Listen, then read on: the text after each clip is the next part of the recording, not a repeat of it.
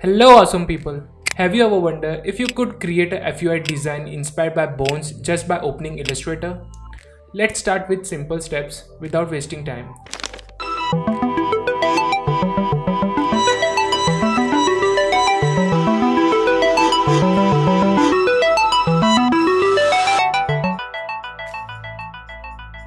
First, open Google Chrome and search for a good reference image. Let's say we are looking for a good skull image. This one or this one? Yep, this one looks cool. Let's download this image and take it to the Illustrator by simply click Ctrl O for import. Now keep the skull image as the background layer, lower its opacity and lock the layer.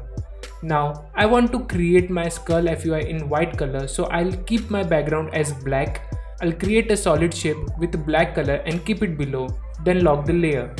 Next step, I'll simply select my favorite tool, the paint tool, and start making skull shape. Remember, we don't have to trace it exactly as shown in the image. Make it with edgy vertices and then modify the shape like a mechanical form. Remember, we only need to create one half, then we will duplicate and flip the other half or use the mirror effect. Once I'm done with the skull shape, let's move on to the next part for text information. Let's search for a good skull information image and directly import it into Illustrator to keep it as a reference. Now that we have all our information, let's start making text elements. Typography plays a major role in every FUI design, so choose your font wisely. For now, I'm simply selecting Roboto for better understanding and starting to make our text elements. So as you can see, our design is ready. Now simply import our design into After Effects by clicking Ctrl I, selecting Composition Retain Layer Size.